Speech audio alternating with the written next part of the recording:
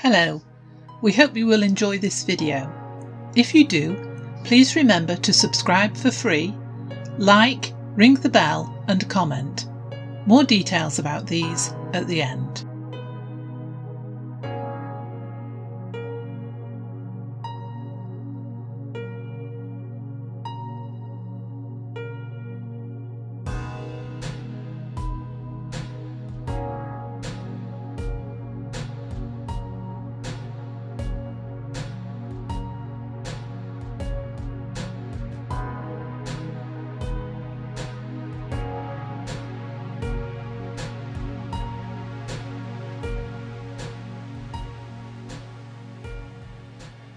Garden focus. Focus on the little things. The teddy bears were all out in the garden, the younger ones playing tag and shouting and laughing at the tops of their voices, and eventually giving Scary a bit of a headache. Then he had an idea. "Hey everybody," he called loudly, trying to make himself heard. "Who wants to play a new game? There will be prizes," he added. The little bears stopped in their tracks and looked at one another. A new game? With prizes? That sounded like fun, so they ran over to Scary and started to ask loads of questions. "What's the game?" asked Lizzie. "What do we have to do?" asked Henry. "And there'll be prizes?" asked Crackers. "OK," laughed Scary. "Not so many questions, and not all at once." The little bears quietened down and waited for Scary to explain the new game.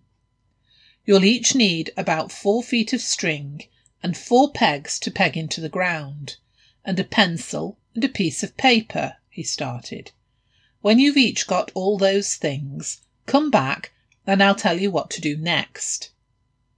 The little bears split up into 2 groups. One went back into the house to find pencils and paper for everyone. The other group ran into the garden shed to get string and pegs. When they all returned to Scary, he outlined the game to them. "You take your string and mark out a 1-foot square on the ground, using the pegs to keep the outline taut. If you need help, you can ask one of us." And here he pointed to Teddy, Charlie, Bubbles and himself. "Once you have marked out your square, we're going to set a timer for 1 hour, and during that time you are to write down everything you see in your square, so make sure you choose an interesting bit of garden. Now off you go." The little bears ran off to peg out their string squares. "Scary, when you say everything," asked Harry, "what do you mean exactly?" Scary explained. "Everything is every single thing you see within your square, whether it's there all the time or just visits. For example, there's a butterfly on that flower over there. He won't stay there for an hour, but if he was in your square, then you would add him to your list." "OK," replied Harry. "I get it." "And don't forget," continued Scary, "there's not just grass in your square.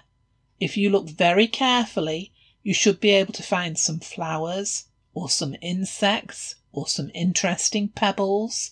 There should be lots of things to write on your lists." For the next hour it was blissfully quiet in the garden, and Scary even had time to snatch 40 winks, stretched out in his deck chair in the warm sunshine. The little bears made sure not to disturb him, and asked their questions of the other big bears instead. Teddy had brought out some nature identification books, and he helped the little bears to look up the names of flowers and insects they found in their squares if they didn't know them. So they were learning about nature as well as enjoying their game. And Charlie and Bubbles wandered around to check that things on lists had actually been in the marked squares, though they knew that the little bears normally played very fairly. Charlie came across Vicky looking a little sad and asked what was wrong. "I can't seem to find anything much in my square," she whispered, looking very dejected. "You have to really focus your attention on the ground," replied Charlie. "If you look very closely, you may be very surprised to see lots of tiny flowers and insects on your patch." And he leaned over to help her to look. He pointed out a couple of ants that were walking over the ground, and then a tiny bit of moss which, when looked at closely, resembled a teeny tiny forest. "Thank you, Charlie," Vicky said. "I never even noticed those until you pointed them out. I'll look more closely now." When the hour was up, Bubbles gave Scary a little shake, and he woke up and called them all together. They each went through their lists and were given points depending on what they had seen.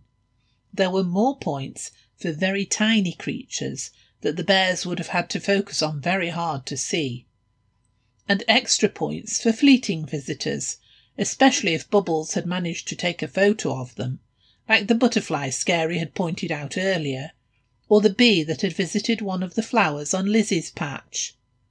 Or if anyone had found something really unusual or amusing, like the sticky bobs that had clung to Crackers and then to his friend Oscar.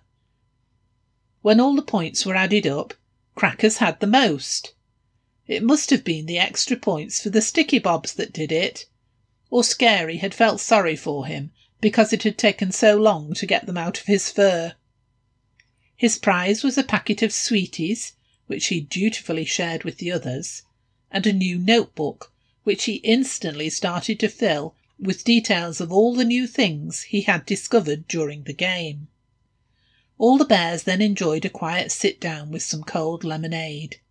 Scary was secretly pleased that he had found a game that the other bears had enjoyed so much, and that had given him just a few minutes of peace and quiet in the garden. This would be a great game to play in your own gardens or out on a walk somewhere.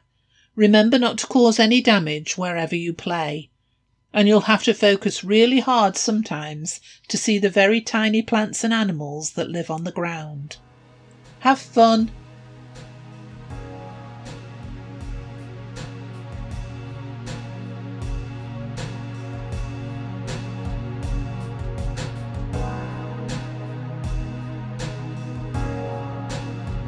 Thanks for watching. Please subscribe for free and our videos will appear on your YouTube homepage, making them easier for you to find. If you enjoyed the content, please hit the like button. Ringing the bell means you'll be notified about our new videos. Please also leave a comment. Comments and ideas help us to improve.